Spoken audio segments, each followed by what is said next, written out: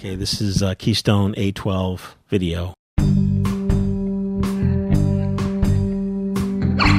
I love this camera. This is a Keystone A-12 16mm camera. There's a few different varieties of this one. This one is called the Criterion Deluxe. I don't know why, because they all seem very, very similar. These cameras are not reflex cameras, meaning when you look through your eyepiece, which is on the back, you're not looking through the lens. So before you go out to shoot, first thing you do, make sure you take your lens cap off and leave it home, because you don't want to shoot your roll of film to be just blank, because when you're looking through the eyepiece, you're not looking through the lens, so you would have no way of knowing. Right, John? Right. My name is Michael Raso, and behind the camera today is John Fideli. We're both of us here at HQ, filmphotographyproject.com. This camera is currently my favorite 16mm camera. I use this camera more than I use my Bolex. Bohemian. And I love my Bolex, which tells you how I feel about the Keystone A-12. Let's go over it really quick. This does not take the place of a manual. This is just an overview. These are 16mm cameras. This particular camera takes either single perf or double perf 16mm film. It takes standard C-mount lenses. These are the same lenses that come with your Bolex. As a matter of fact, this is a lens from my Bolex, because the lens that came with this camera was completely seized up. So, I'm telling you that because when you're shopping for one on eBay, please do write to the seller and say, hey, does everything work? Does the motor work? Is the lens fluid? Do the f-stops open and close? Can you easily focus the lens? Because over time, things do seize up. Also, really eyeball the pictures when you're going to buy a camera. You don't want to buy a camera that's covered in dirt.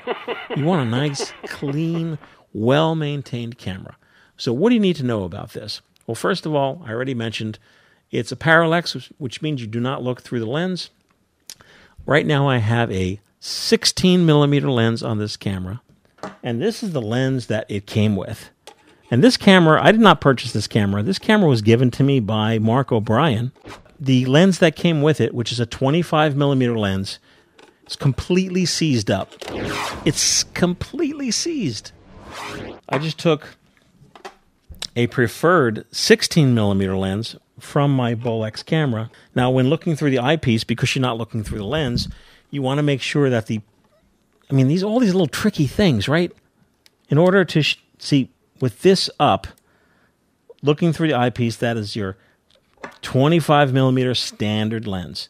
I like to shoot wider, 16mm lens, flip this down, and it says right on top of it, 17mm, close enough. Frame speed, it says normal 16 frames per second. Sound, 24 frames per second. My advice is to shoot either 16 or 24 frames per second. I usually shoot 24 because sometimes I record sound on the side.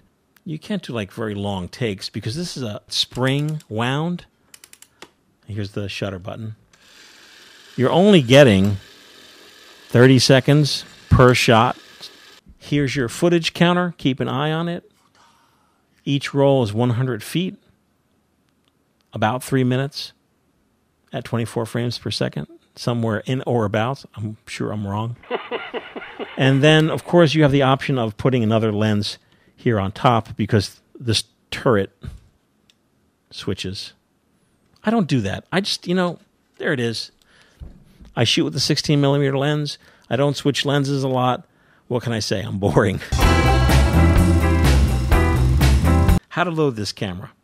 Let's take a look and load this camera. We recorded that already. Thank God. Hey! You will open the camera up. And don't get scared. Like, what do I do? What do I do? This is where the take-up spool is going to go. This is where your film is going to go. And most of the cameras have arrows, so you can immediately see here's arrow going in. You're going to open up these gates. Don't use any violence. You gently lift up, and then these pull out. And here are sprockets. This camera can take single perf film or double perf film. So your film's going to go here, here, around here, form a loop here, go through the gate, come around the gate, back through the sprockets or the claws, and then out to your take-up. So let's do that really fast. Here's your daylight spool. Don't sweat it. It'll be fine. These cameras were designed for people to load. So people these days are much smarter, right? And even says all sorts of clues. It says here, full reel. Right in there, full reel. There are all sorts of clues all over the place. Good, good. We're going to follow the arrow. Always pull out a little film so you have enough film to deal with. So you're going to put your film right through here, through the first sequence, let's call it that. And as you close this gate, you'll be able to feel it grab the perforation. Doing a great job, right, John? Well, so far, so great. See, you could easily like just... So I usually do this. I take this, I form the loop. Here's the gate. It's hard to see. You want to get the film behind the gate. So there it is. Let's close this up. Oh, that's good. That's good. This one's closed on the perforation. You form the nice little loop here. And there's a little like thing here where you can pull it with your finger to get the film actually in the gate. It's a little tough at first, I have to tell you. I was doing this and I get this. Oh, I feel it now. Yep, I feel it's in there. I get the sweats too, you know. Good. Oh, there it is. It kind of just clicked. And that is a little claw in there grabbed a perf. So I feel confident it's properly in. Now I take this side, follow the loop. Oh, stoops. Follow the loop. Follow the loop. Make sure you have enough of a loop. Oh, nice. And now we should see some decent action here. Ooh, that's nice. Okay, so 1 minute left. We have here. We're going to put your film on your take-up spool.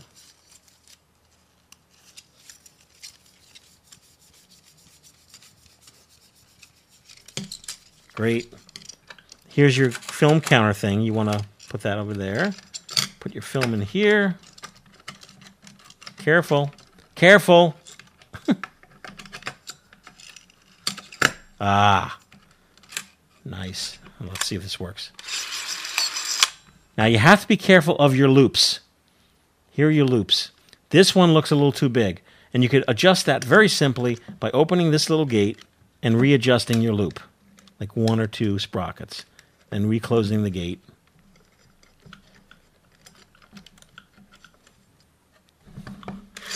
Oh, that's it. Now this sounds like a royale pain in the ass, but it's not. Once you do it a few times, you'll be a pro. And you will be shooting your home movies easy peasy, and you will be a film cinematographer professional. Now that your camera's loaded, you will shoot your film. Keep an eye on your footage counter. Many times when you're shooting, if you shoot often, make sure your lens cap is off, you will hear the film run out. And that's it. That's all I have to say about this. I'm sure there's more to say. I'm sure you have some questions. Michael at filmphotographyproject.com. These are great cameras. They're very rugged. They last a very long time. This was made in 1949. And I recently shot a roll of the brand new Kodak Ektachrome in Baltimore for the Hon Festival, H-O-N, Festival. And it was bright and sunny, and I was using brand new film, and it came out awesome. Let's take a look at some of the footage. Let's go to the 16mm.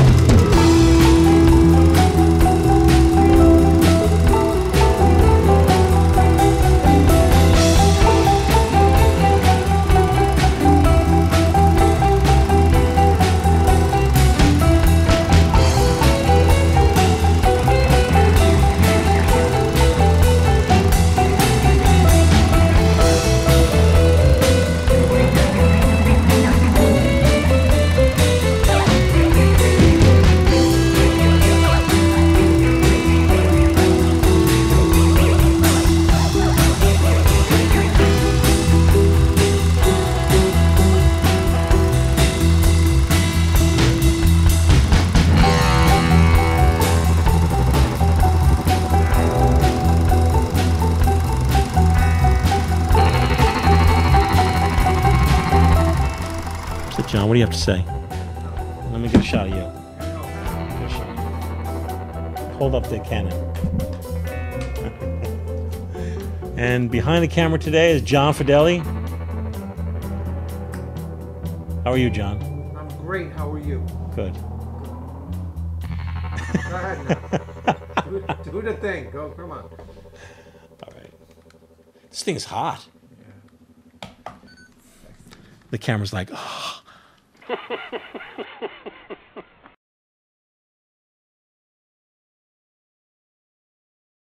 Hey!